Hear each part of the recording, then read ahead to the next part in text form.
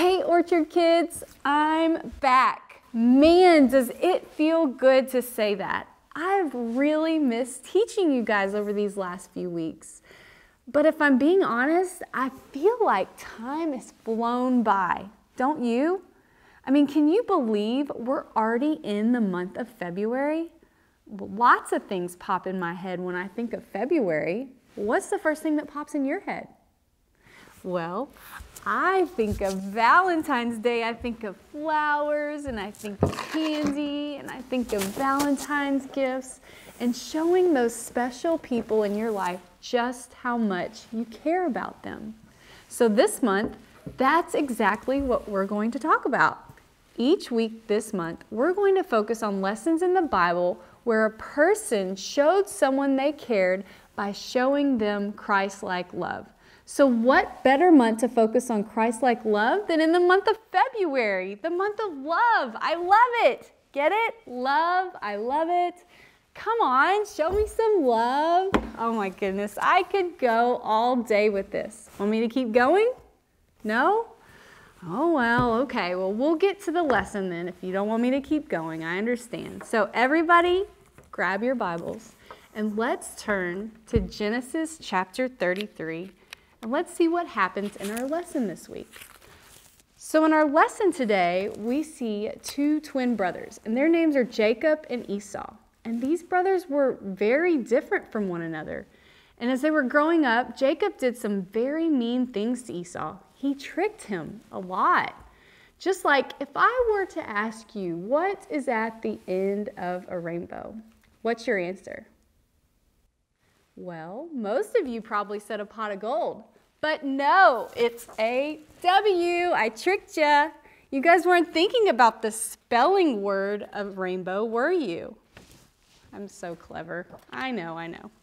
So, okay, maybe Jacob's tricks were much worse than my trick, but you get the idea, right? So there was this one time Jacob did something so mean to Esau that Esau wanted to kill Jacob. So Jacob ran far away to his uncle's house to hide from Esau. And after he got there, he worked really hard and he started his own family. His life got so busy that many years went by, 20 years to be exact. And by this time, Jacob had a large family and he was happy that God had blessed him and protected him, even though he was so far from his own home. But a part of him was still sad. You know why? He hadn't seen his mother or his father or his brother in 20 years, and that's a very long time to be away from the people that you love. And then one day, God told him to go back home and that he would be with him on his journey. So Jacob took his family, he went back to home where his parents lived. But then Esau heard that Jacob was coming back. He went to meet him with 400 men. This scared Jacob, because he remembered all the bad things he had done to Esau. Don't you think you would be scared too? I would. But Jacob didn't run this time. He prayed and he asked God to save him from Esau because Jacob thought Esau and his 400 men were going to hurt him. He trusted that God would be with him and protect him. So Jacob, he sent his servants to go ahead of him with gifts for Esau in hopes that Esau would be pleased with his gifts and would find favor with him. And this was Jacob's way of offering peace to Esau for the things he had done to him in the past. So then the time came for Jacob to meet his brother. Oh, the suspense. What's going to happen? Well, Jacob looked up and he saw from far away that his brother was coming. So Jacob ran up and he bowed down to the ground as he got closer to Esau. And do you know what Esau did? Genesis 33:4 says, "But Esau ran to meet Jacob. He hugged him and he threw his arms around him, around his neck, and he kissed him, and they cried with joy." Esau wasn't angry. He was happy to see him. But the most important thing to see here is that with God's help, Jacob's life had been saved, and Esau accepted Jacob's offering of peace. So you see, the focus on today's lesson is not how these brothers came to have their many problems, because there were a lot, but on how God made peace between these two brothers. Not only did God make peace between Jacob and Esau, but more importantly, God made peace with all of us by sending Jesus so we can live in eternity with him. God loves us so much that he sent his son to die the death that we deserve so that we could have forgiveness for every sin we've ever committed. So if God is willing to forgive you and me for the mistakes we've made, shouldn't we also do the same for those who've hurt us? God answers this simple question for us in our Bible verse for this month. Check it out. Our Bible verse is, "Love one another as I have loved you." John 13:34. Let's say it together one more time. Love one another as I have loved you. John 13:34. Guys, God loved us so much, he forgave us. So let's remember this and let's show that same forgiveness to those around us. Let's pray. Dear Heavenly Father, God, we love you so much, and we are so thankful that you love us, God. Even though you don't need us, God, you love us and you have saved us through your Son, Jesus. You made peace with us through him and through his death on the cross, and we are just so thankful, God. Let us remember your forgiveness of our sins. Let us repent when we sin, God, and let us ask that forgiveness, and let us forgive the others when they wrong us and when they hurt us. We love you so much. In your name we pray. Amen. All right, guys, it's been fun, and it's gonna get even more fun. We are about to worship, so let's stand up and let's sing our praises to God. Bye, you guys. You spoke one word and the dark became light. I believe it, yeah. You spoke my name and my heart came to life.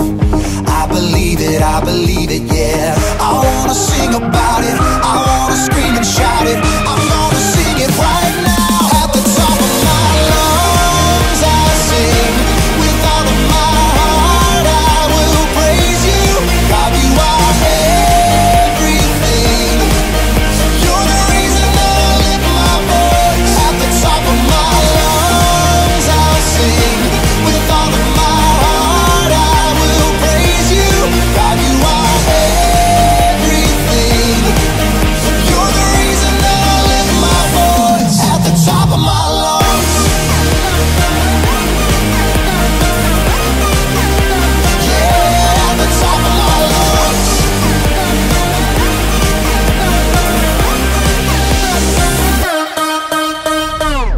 You're all I need every day of my life. I believe it, yeah. You're all I need, always here by my side. I believe it, yeah. I wanna sing about it, I wanna scream and shout it. I wanna sing it right now. At the top of my lungs I'll sing. With all of my heart I will praise you. God, you are everything. You're the reason I lift my voice. At the top of my lungs I'll sing. With all of my heart I will praise you. God, you are everything.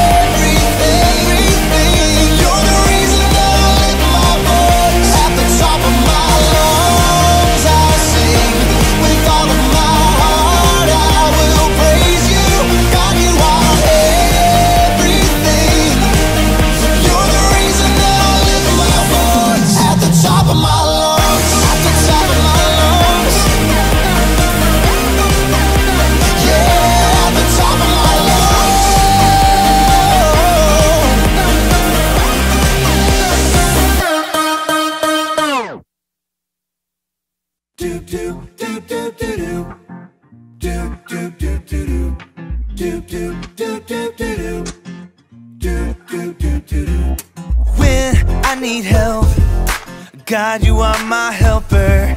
And when I am scared, God, you make me braver. So I know just what to do. Yes, I do. Yes, I do. Oh, I know just what to do. Yes, I do. Yes, I do. I keep on trusting, trusting in you.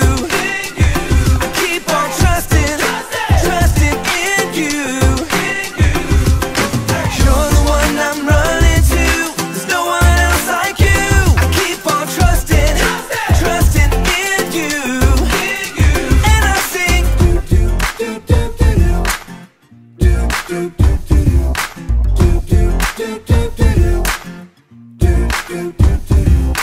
When I need help, God, you are my helper. And when I am scared, God, you make me braver. So I know just what to do. Yes, I do. Yes, I do. Oh, I know just what to do. Yes, I do. Yes, I do. I keep on trusting, trusting in you.